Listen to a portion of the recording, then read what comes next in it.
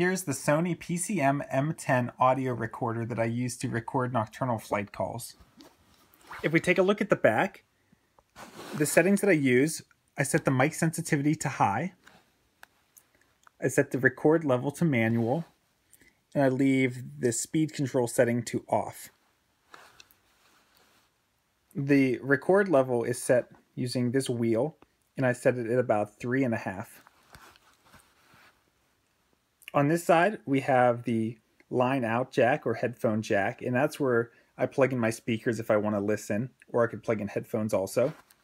Then we have the USB jack that I use to connect it to my computer. And here is a power jack if you wanted to use outlet power rather than batteries.